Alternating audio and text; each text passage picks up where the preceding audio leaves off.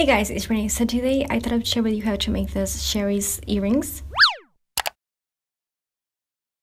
I'm going to be using some porcelain clay to make this, and you can use polymer clay, it's pretty much up to you.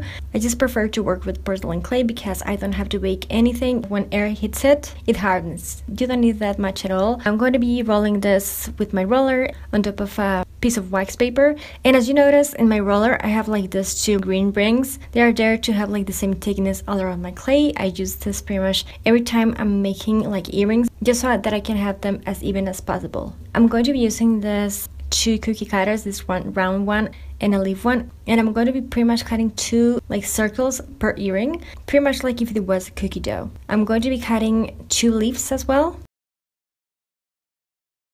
Then for the round ones, I'm going to be rolling them into like tiny balls until I have like 4. I'm going to be adding some like details to the leaves. If you have one of those like cookie cutters that come with the details, well, use those if you prefer. I just didn't have any like that, and so I'm just adding the details. With my dotting tool, I do have the DIY for this one, or you can use a toothpick as well. I'm going to be cleaning the cookie cutters after, by the way. Just I thought I will let you know.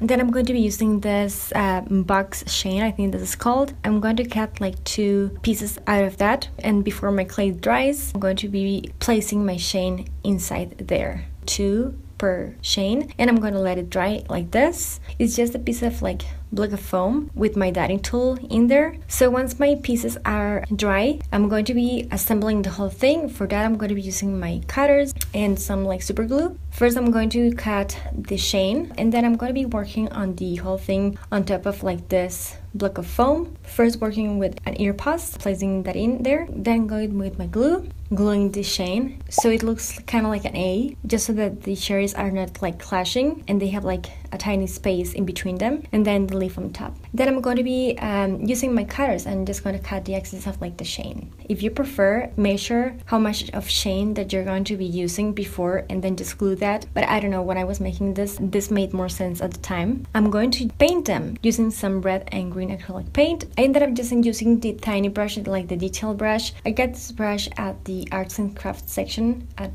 those like crafty stores. I painted the chains as well and the back of the leaf, just covering everything that's going to be visible. As far as for cherries, I'm just going to be really careful and just working with my detailed brush, try to not paint like the green parts, and just first working on like the top part. If you paint the green part, you can always wait for the red to dry and then go over with the green acrylic paint, giving it this a few coats until it's like red and opaque. Finally, I'm gonna be adding some like gloss using this by Sculpey and my brush, and I'm just gonna be covering the cherry parts, just because in real life cherries are like the shiny ones, but leaves aren't. They're almost like matte and pretty much velvet, but feel free to add shine into whatever you want. But yeah guys, these are pretty much the cherry earrings that I want to share with you. I've seen cherry earrings all over social media and I just love them. I think they are so cute and I wanted to give them a try and share with you an easy way on how to make them in case you like them too. I'm obsessed with them. They are pretty lightweight, so much fun to make and wear, and they are really easy to make, especially now that I cut my hair like really short. I've been really into wearing bigger earrings or just statement earrings, so yeah, I'll be making a lot more. But yeah, I really hope you like them. If you did, don't forget to give this video a thumbs up. Check out more custom jewelry and earrings that I have on my channel and subscribe for more.